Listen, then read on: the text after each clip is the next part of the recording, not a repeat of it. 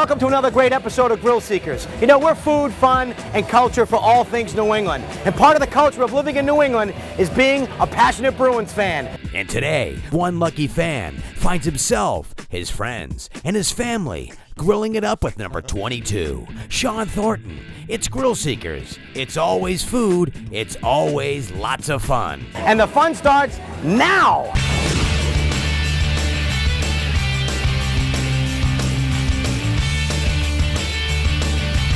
Welcome to Grill Seekers. Each week on Grill Seekers, we'll fire up the food, the fun, and we'll seek out the culture. It's Grill Seekers. If you've got flame, we'll travel. We're at the Hard Rock Cafe with passionate Bruins fans. They bleed black and gold. Let's check it out. Burst into flame.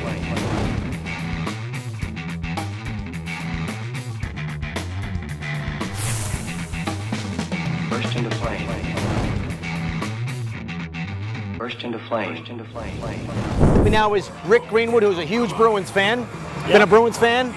Since I was 12 years old, basically. One of the ice girls, Nicole. Hi, how are you? How are we doing? Good. Good. Ricky, who actually is a BC student. Yes, I am. We're here with Cassidy. Are we having fun?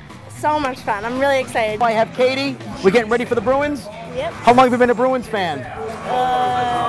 Since I started playing hockey about 4 years ago. You play hockey? What position? Center. Nice. Hockey's certainly a team sport, and there's no better team in New England than the Bruins. You make great friends. There's a camaraderie, there's a connection.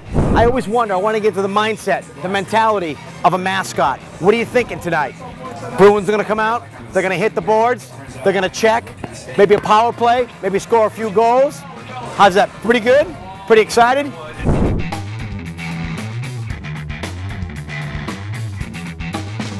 Burst into flame.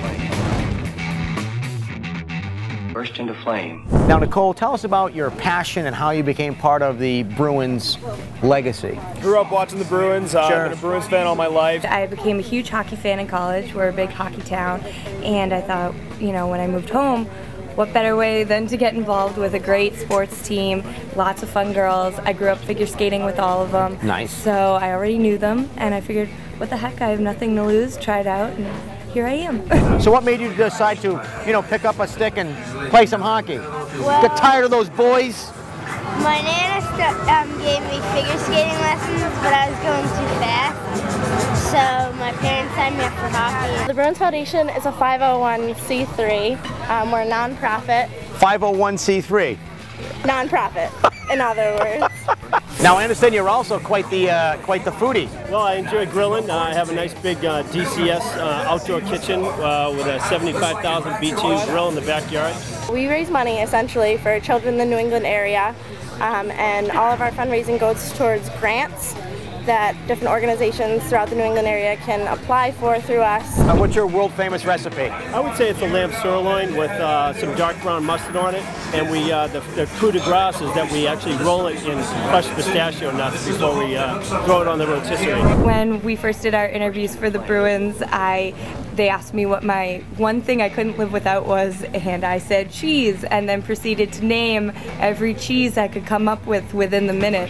Why do you love cheese?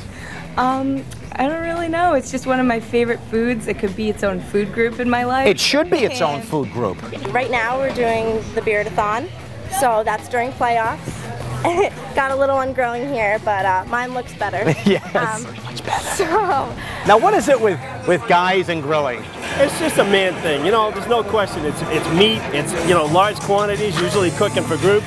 Name a cheese company that is synonymous with Vermont. Cabot? Why even ask? Do we have cable? Do you pick up all the games? Are you wearing underwear?